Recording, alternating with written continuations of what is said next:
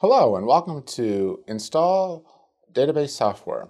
My name is Steve Hamilton and I'll be your instructor for this module. Okay, let's get started.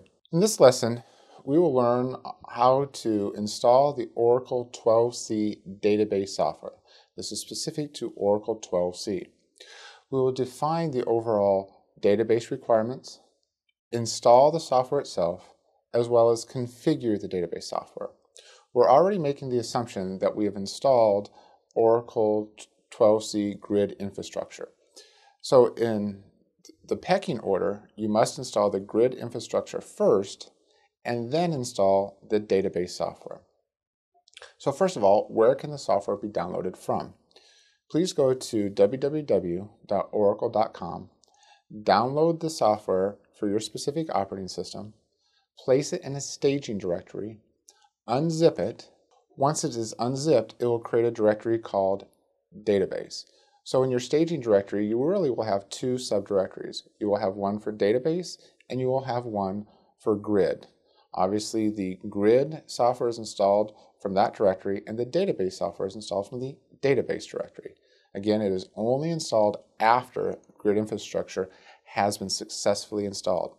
So in order for this install to work, GI software must be installed, ASM must be created, the clusterware should be up and running. If the clusterware is not up and running, this install will not work. Within ASM, you should have also created a default disk group. I know here we have that default disk group as data, but typically in a racked environment, that default disk group is going to be something called RAC or CRS. The data and the FRA disk group will be created after the database software is installed before the database is created.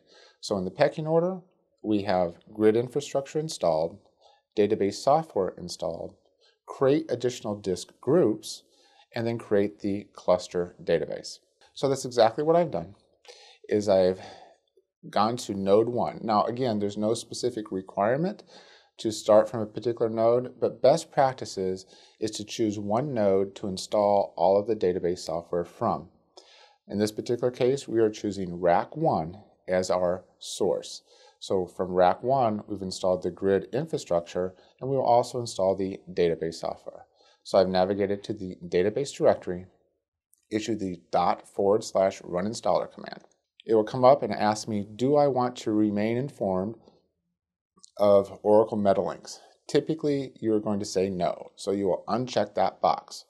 When you uncheck that box, you're going to get this nasty warning message that says, do you wish to remain uninformed of software updates? Go ahead and say yes, because 9 times out of 10, these database servers are not connected to the internet. There's no way they would receive the updates anyway.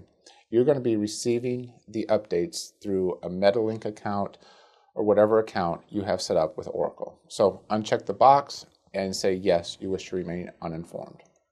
This is very important.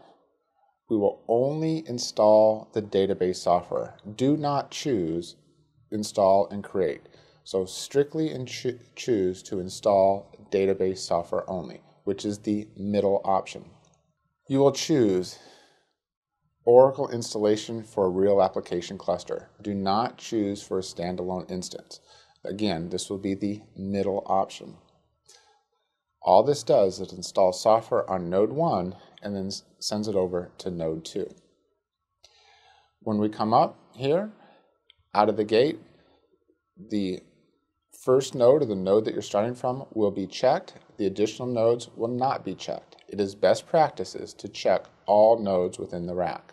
In this particular case, we have a 2-node rack, so we want to install the database software to both nodes within the rack. Choose your language of choice. In this particular case, our language of choice will be English. We will be choosing an Enterprise Edition installation, and this installation is about 6 gig. So from your grid infrastructure installation, it's almost 7 gig. The software installation for the database is a little over 6. So just the combination of 2 of these software installations alone is about 13 gig on your OS. So in our case, we will choose Enterprise Edition. For installation location, accept the default, which is the Oracle base, and then the Oracle home. So after the installation is complete, we will have effectively one Oracle base and two Oracle homes. We'll have an Oracle home for the database and an Oracle home for the grid infrastructure. We can see that the Oracle base is user01 app Oracle, and the Oracle home is user01 app Oracle product 12.1.0/DB home. As we can see here, we have other things like operating system groups, summary, and finish. At this point, you would just hit next, next, next, and allow it to install the software to all nodes within the rack. So once you get to here, where you're defining your Oracle base and your Oracle home, everything from there on out is just next, next, next, and go ahead and hit finish. And this will install software on all nodes within the rack. This software installation would take about 30 minutes. Thank you for attending.